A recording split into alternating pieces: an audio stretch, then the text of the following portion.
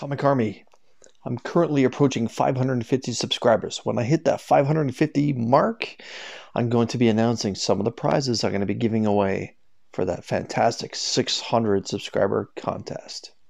Make sure that you're subscribed.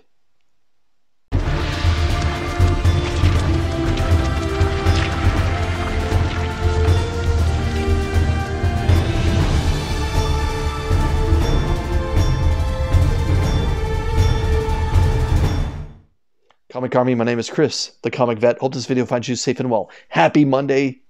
Happy Monday. Well, let's rephrase that. Happy Mystery Box Monday.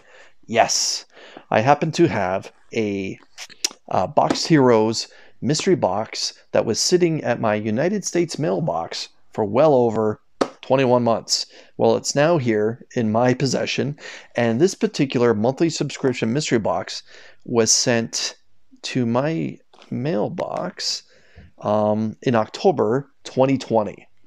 So this box has been waiting to be opened, wow, for I guess 15 months now. Let's check this out and get into it.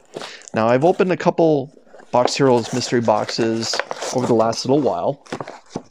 A couple were good, a couple were not so good, and one was terrible. So let's find out where this one's going to lie.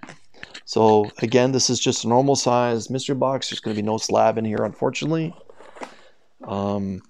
They did include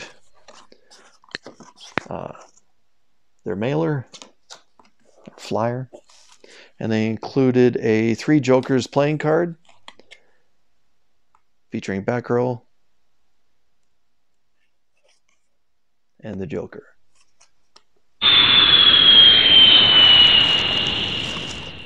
So nothing else in the box, but it is well packaged, as Box Heroes normally does. And I'm going to try not to look, and I will read anything that's written on the back of these comic books to you before I expose them. Well, you can probably guess just by what I'm going to say what's going to be here. It's Batman 3 Jokers #2, the premium variant, cover D. All right, so we have some Jason Fabok work. Story was by Jeff Johns, Jason Fabok, and Brad Anderson. This is the Joker behind bars. All right. Not bad. Not bad. There's nothing written on the back of this particular issue, so let's see. Oh, okay. Very nice. This is Venom issue 27, Venom Beyond. This is the 3rd printing. So yeah, pretty cool. Here we have Null.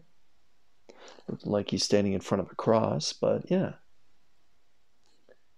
Pretty cool. I do enjoy those later printings of Venom. Okay, written on the back of this cover says Adam Hughes. So it's an Adam Hughes cover. Black Widow. Very nice. I am a big fan of Kelly Thompson's Black Widow. This is Black Widow issue #2. Very, very cool. Very, very cool. I believe I may already have this, as I believe we are on issue 13, yeah. And I have issue 1 through 13, so I may already have this on my PC. But yeah, very nice. Adam Hughes.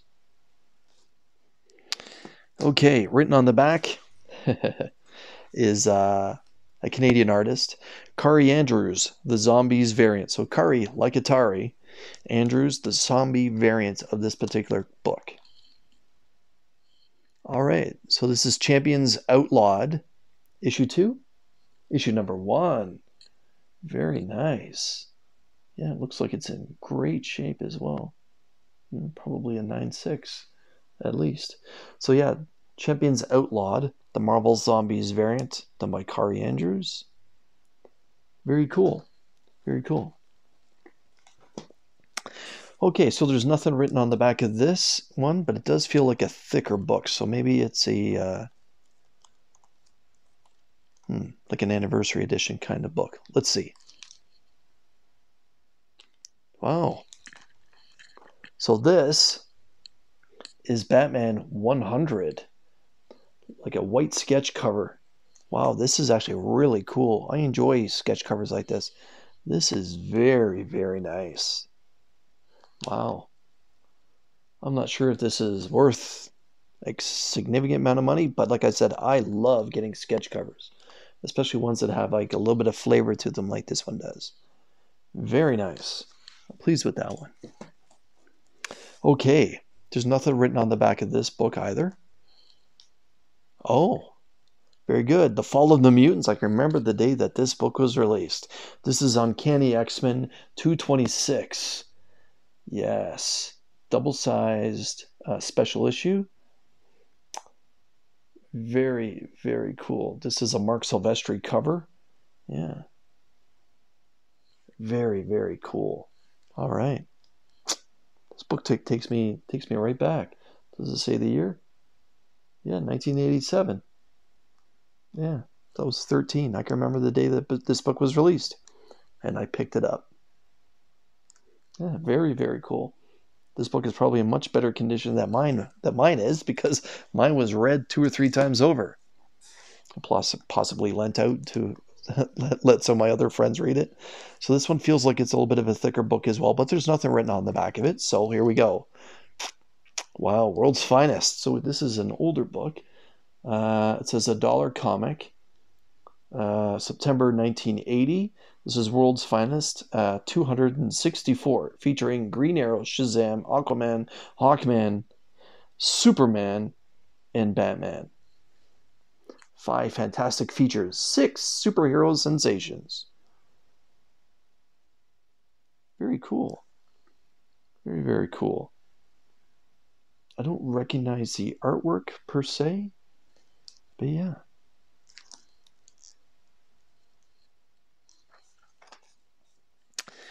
The second last book also has nothing written on the back of it. It feels like it's just a normal book. Oh, Doomsday, Walking Towards the Death of Superman. One of the most printed books of the 1990s. Yeah, so this is Superman, the Man of Steel, issue number 19. Yeah, right. I was personally not a big fan of them killing off the Man of Steel, but, you know, they had to sell some books. So yeah, I'm not sure if this one has much secondary value, but I do know some of the early Doomsday appearances do have, that are like $5, $10 books. But anyways, the last book is the subscriber bonus book, and it says it's a J. Scott Campbell variant. Maybe it's a Spider-Man book. Maybe. Oh, it's a Black Widow. Black Widow number 1. Black Widow number 2. So yes, this is Black Widow number 2, the variant edition. This is J. Scott Campbell cover. But yeah, very nice, very nice. Yeah, very, very nice. She has some nice bracelets on there. So yeah, I'll just do a quick little recap. Batman 3 Jokers, issue number 2. The D cover variant. Venom, the 3rd printing of issue 27. This is Black Widow number 2. Adam Hughes cover.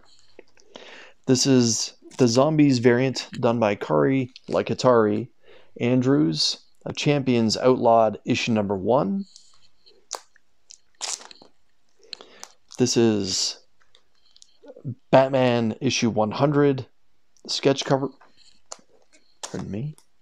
Uncanny X-Men 226, Marc Silvestri cover featuring the Fall of the Mutants storyline.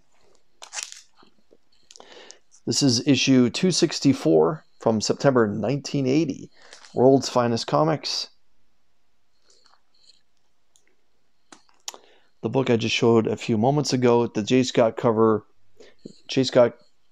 Campbell cover of Black Widow, issue number 2. And last but not least, the first superhero of them all, Superman, the Man of Steel, issue number 19, featuring Doomsday. So Comic Army, this is actually one of the better Box Heroes boxes I think I got, at least as a collector. Spec-wise, I'm not too sure, but yeah, that's not bad. For a monthly subscription box, not too bad. Let me know what you think. Please hit that like button. Go ahead and leave a comment. I try to respond to every single one that gets left to me. And if you haven't subscribed, please do so. Until I see you again, Comic Army, take care.